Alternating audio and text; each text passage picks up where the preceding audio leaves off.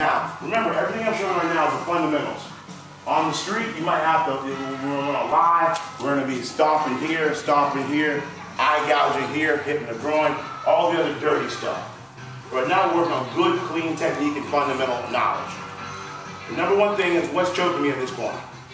I need to control that. From here, I have two options. I have one, which is the bow and turn, where I'm going to bow, and I just turn. Ready, fall, rock.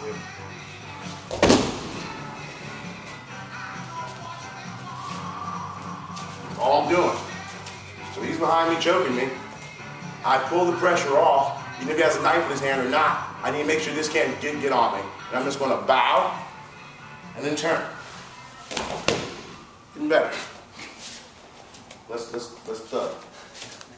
Or option two, I go parallel, perpendicular, parallel again. Look at my feet. Parallel, perpendicular, parallel. Simple concept. From here, you can go right back into this. Or a ton of other stuff. But once again, he's here. This is the big threat. I gotta pull it down. Then once again, I'm like a standing shrimp where I'm gonna turn my ass this way.